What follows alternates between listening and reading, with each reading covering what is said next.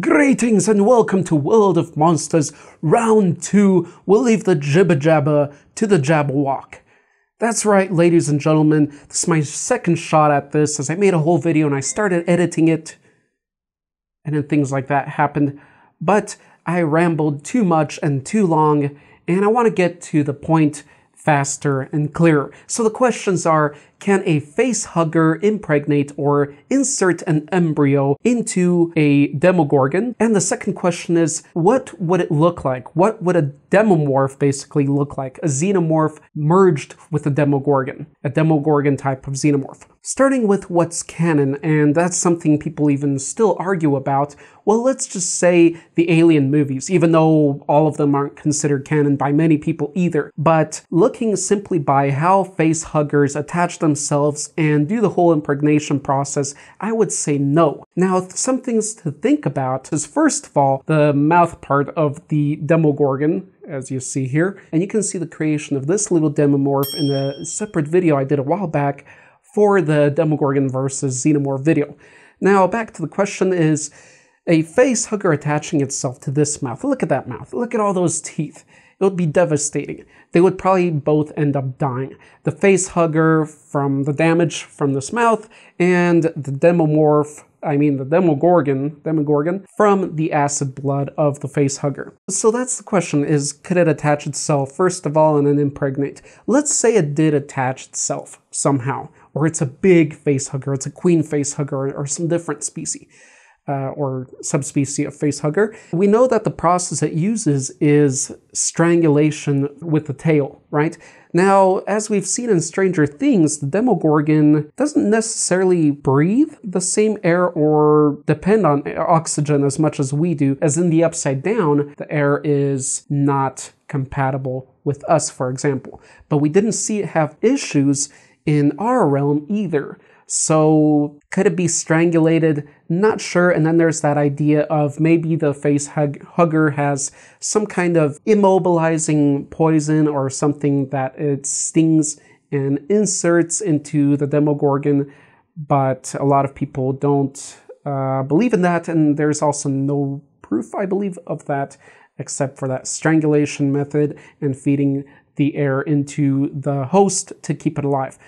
So with those terms, looking at the movies, particularly the first one, maybe second one, I would say no, it wouldn't be possible. But something to consider here too is the bull, which was in the original which was in the second version. Sorry, the original version had the dog, but the second version had the bull that was impregnated. I believe that was Alien 3, correct me if I'm wrong. That was the prison one. And the whole question about that is, was the bull impregnated? I don't like using that word, but had it had the embryo inserted before death or after death? That's a big question. So that's something to consider as well when thinking about what kind of things can a facehugger attach itself to and insert these eggs or embryos. So in those tight terms of those few movies, then I would say no. But then there's the cutscene with the cocooning method, the cocoon method. And I believe that in those terms, in that method, yes. I guess the overall answer, looking at the movies and kind of what's mostly considered canon, is maybe. The cocoon method, I would say yes, that if the Demogorgon was cocooned somehow, it could slowly be transformed into a Demomorph. Now, the second question, I think I covered everything. If not, I'll just cut it in later.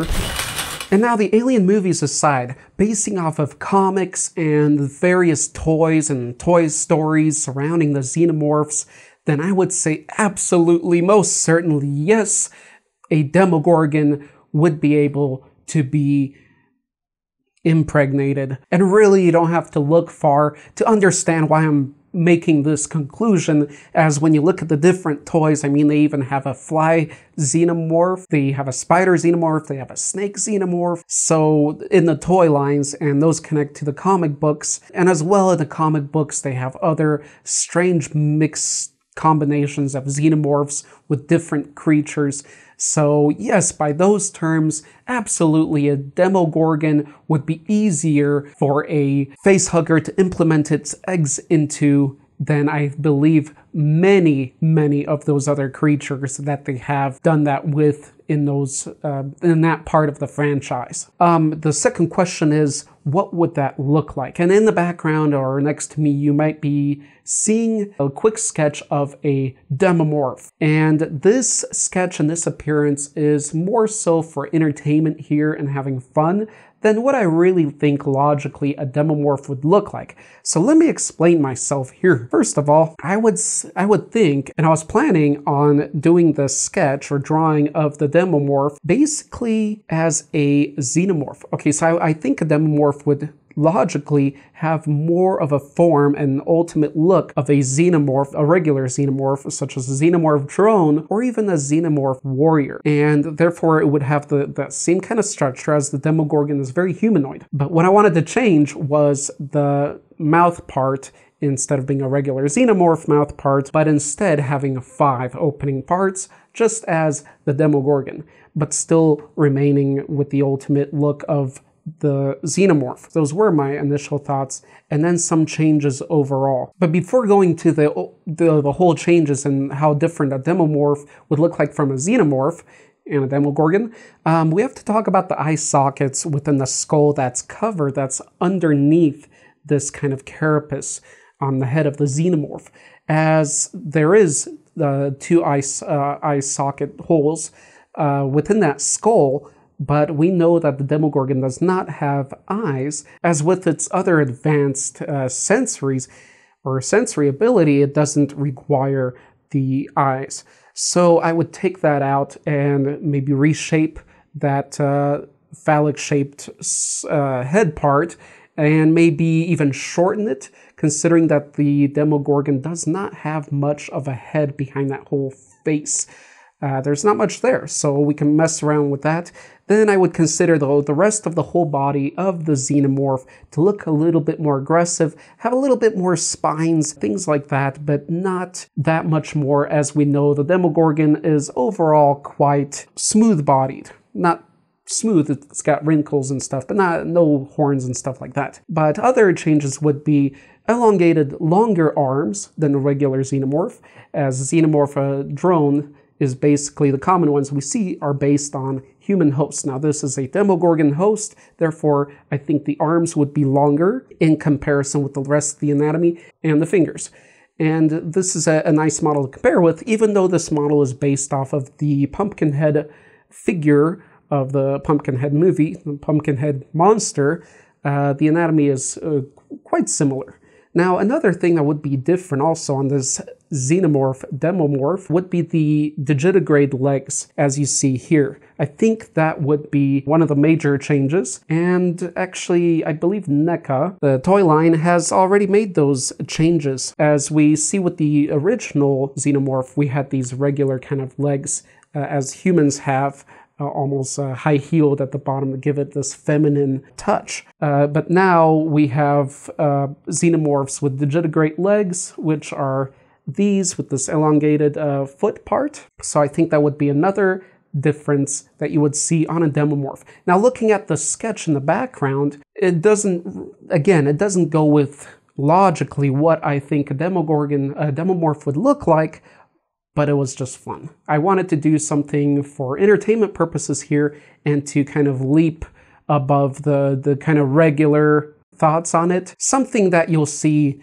all too much in Hollywood and video games, where they exaggerate things that just wouldn't be logical in that mix of creatures per se. So that's what I did here, and I followed some ideas, some logical rules, ideas that I presented you with here, giving the whole form a more aggressive look. It's got that mix of biomechanical, but a little bit more of a fleshy touch to it from the Demogorgon's DNA or genetics. So not all just pure biomechanical. I mean, you still see the piping and tendrils, and I even added them to the jaw parts, which I'll mention again soon. But I wanted to reflect a tiny bit more on the actual flesh of the Demogorgon as well, not just purely biomechanical as more traditional xenomorphs are. So my initial thoughts were just the open 5 mouth parts of the Demogorgon and the xenomorph head kind of popping out as an inner mouth. But instead of the simple structure of an inner mouth, I wanted to design it like a more simpler version of the whole xenomorph's head. And that's what I started with. And then I wanted to hint a little bit that within that xenomorph's head is another inner mouth. So that's like 2 inner mouths. It's crazy. But then I continued and I added the double face, the double heads, or the double mouths, or yeah, double faces to the xenomorph part there, left and right. And after I did that, then I decided, you know what? Why 5 mouth flappy parts? How about more? And I think there could be 3 total too. It would make sense as well, or some odd number. But instead of just the 5, I added in some more between those ones, some smaller ones, and I tipped them off with even the kind of tendrils, the xenomorph-like metallic tendrils at the tips there.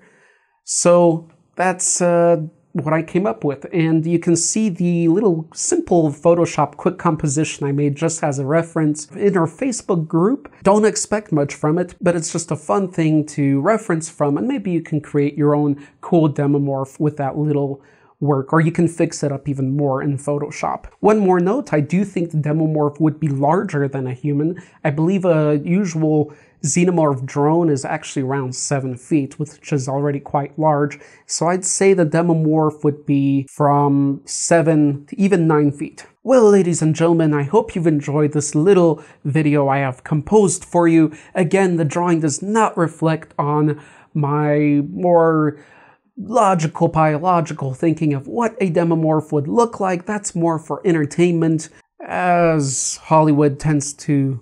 You know what? Hollywood doesn't even tend to be that. It just tends to be all about money. But enough about that. Thank you for watching.